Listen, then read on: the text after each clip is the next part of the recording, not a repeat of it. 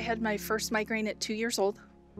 So then moving forward to grade school, went through quite a few different issues. In fact, being sent to the principal's office for faking illness because my left side would go out when I'd have a migraine, and my friends would try and have to walk me to and from physical education. And for some reason, they thought it was an attention-seeking thing. So I ended up in the nurse's office at the principal's, waiting some days until my folks could go ahead and call and get me cleared, or until they thought that I was done faking it.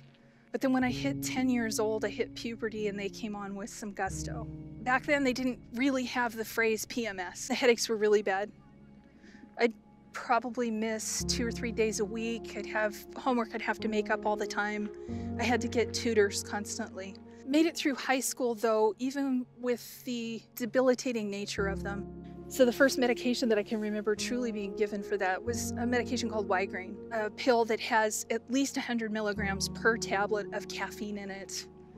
And the instructions were to take one every 15 minutes until the headaches would go away, which kind of left me like someone that would be on speed, shaky, uncomfortable, up all night, agitated, but the headache was still there.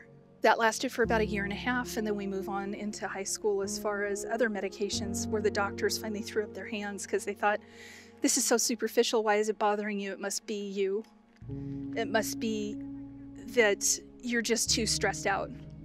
So they just started giving me Tylenol 3, which is Tylenol with codeine. From about the time I was 16 until about the time I was 21, they had me on pretty much a low-grade narcotic, but still a narcotic nonetheless. I went to a neurologist who did a 3-hour intake. And at the very beginning of the interview, I can remember telling him, look, I said, I don't want to take any of these medications if I can keep from it. And he said, well, here's about 4 different medications, of which one of them was a narcotic again. And he said, I want you to take these, and then I need you to come back and we'll do a progress report on you. And I said, wait a minute, we discussed that we were going to try and go away from doing the narcotics. And he said, well, if you're not going to take the medications that I prescribe, I can't help you. So we've gone through all of those medications, all of those diets, all of the doctors looking at you like you're nuts. I went through at least 12 different medical trials. Some of them shocking yourself, others light sensitivity, heat sensitivity. I don't know how many food journals I've kept, or exercise journals I've kept, or stress journals I've kept. Got me good at journaling, but didn't help my headaches. The last round of medication that they put me on, and my docs were running out of stuff to do at a world-renowned place. I even had a doc say, I don't know. I said, could we do deep brain stim like they do for Parkinson's? He said, I'll tell you what, I'd do that if I thought it would help, but I don't think it will. So by the time that I got to the biologics, it tanked my immune system. Within the first year, I had had 2 respiratory infections and a bilateral ear infection that ended up moving into a fungal. But I started surfing the web and looking for doctors in the area that could go back to what had always helped me, which was going back to nutrition, something that would help my body heal itself.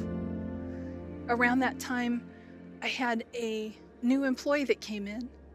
And she was just, we'd have chats in between different things that we were doing, and she was telling me about a doctor that had helped her. She told me about all the different things, and I'm like, oh my goodness, this is so amazing. The more conversations that I had with this gal, the more I realized this has got to be what I've been looking for. So she gave me your phone number, and I can remember giving you a phone call and doing the 15-minute interview where I told you kind of a brief history, and then you told me your approach. Let's get your filtration organs calmed down. Let's get your gut healthy. Let's get you the emotional support then that you need to get through this. She said, I want you to understand that this is a partnership. So refreshing again. You're gonna be helping me help you. I've spent thousands of dollars every year when you're sick, when you're struggling just to get your head off the pillow every day. When you've tried everything, the physicians that are trying to help you tell you that it's your fault. When you know that you're doing everything that can help you up and help you out, money's not the object. You can't go through life just surviving. I can't tell you how many friendships, how many relationships, how many working relationships or jobs I've lost. I look at the cost of that versus money and versus help. It's completely worth it. And on top of it, there is so much hope. Dr. Ishins, I've got to thank you, because when I came into your office, I had blood pressure that was 190 over 110. I had a rash going down my leg and around the bottom of my foot that I couldn't figure out what it was. It just wouldn't go away.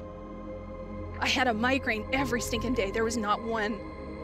I was driving to work some days and having to turn home because I had defecated in my own trousers because of issues from the medications that they had given me, or I had thrown up down myself while I'm driving. I was carrying emesis bags everywhere I went so that if I had to throw up, I could at least turn my head and do it gracefully. And I don't know how many times I've been unsafe behind the wheel because I've had to throw up and drive at the same time. Now I'm down to maybe one headache every 2 weeks. It's not something that lasts 24 hours because I couldn't tell before when the last headache ended and the next one began. Now I'm having full weeks where I am not in pain. I'm piecing stuff back together and getting back into the swing of things and actually living life for the first time in a while.